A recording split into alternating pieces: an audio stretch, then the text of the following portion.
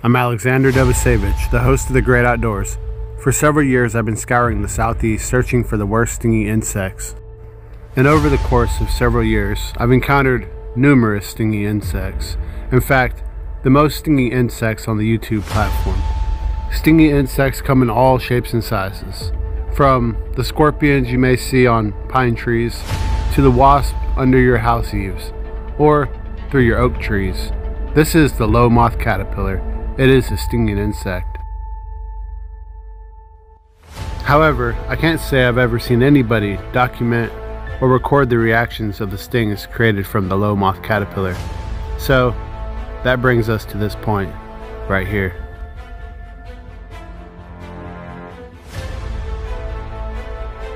The Lo Moth caterpillar is a larval phase from the Lo Moth. And the Lo Moth is one of the most stunning looking moths you will find here in Florida. The Lo Moth comes from the family Saturnidea, which comprises some of the largest moths around the world. The Atlas moth, the polyphemus moth, and the Luna moth. While the larval phase of some of these other moths don't actually have a sting, they all have mock stingers and typically look like they can sting you.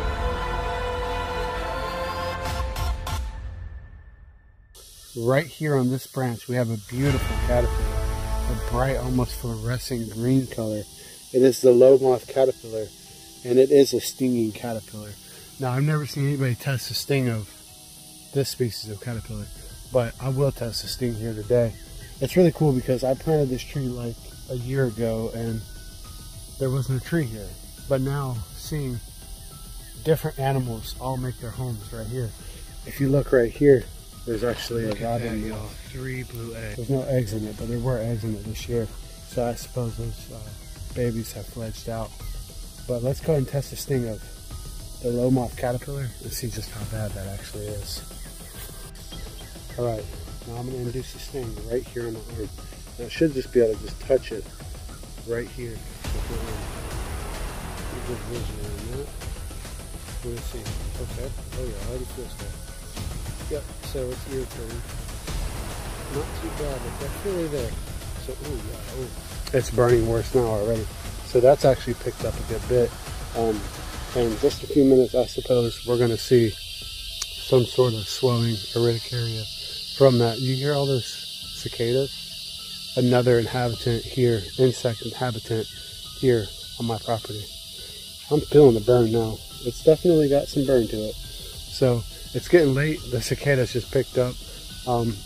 What a blessing to be able to see something as cool as the Lo Moth caterpillar. And let's go ahead and wait a few minutes and see what the reaction actually is.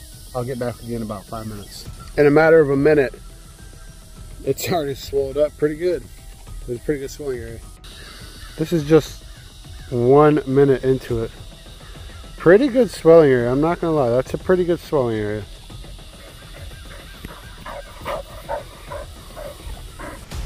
In a matter of a minute, damn punk. In the matter of like 1 minute, this is swelling really fast. The burn, pretty comparable to a sting. It didn't have quite as immediate of an effect though, but it's an itching feeling already.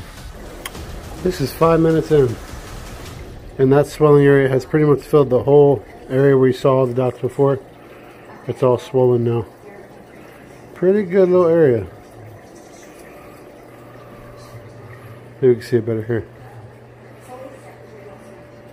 I really appreciate all of y'all's support, and hopefully we'll see you again here soon.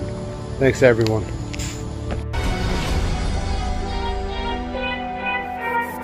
Everyone wants to save the planet. I know we can do it. We are the many. Welcome to the colony. Together we have the power to improve our planet. Don't ever underestimate it. The tools are right in front of us. It's your heart and mind at your fingertips, and now we have the connections. We're building a team with a mission, all about conservation. Communication around the earth only takes seconds. Together we will change this planet. All this talk about extinction, so many good reasons to listen. Our existence. Grow a garden and reduce your dependence. Put native trees and flowers in it. Bees and butterflies pollinate them. Seeds fall and create new plant seedlings. These plants take in carbon and create oxygen. That is a step towards a solution. That is your power in action. Making a difference. You have our support, friend. Thank you for every moment you listen. If you choose to, thank you for your subscription. I put everything into this content. It's our one and only planet. All the support, I truly appreciate it. Your love alone makes it worth it. Specimen. I've been stung over a dozen times. I'm not sure how many different places.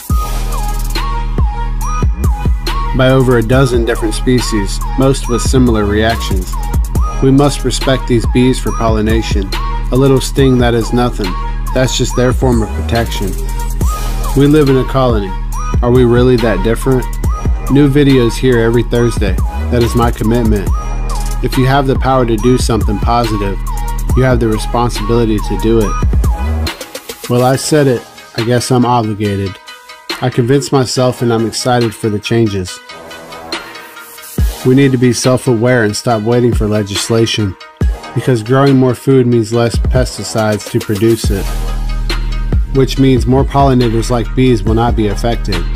Growing our own food means an opportunity for you to teach a child what real food is, because growing food for you means less fuel for transporting it. More food for you means less greenhouse gases. More food for you means less pollution and fertilizer in our water systems. Welcome to the great outdoors, friends. Let's make a difference.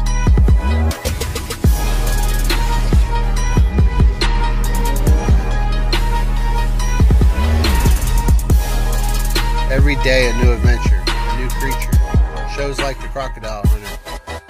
It became my goal to catch every species of animal possible.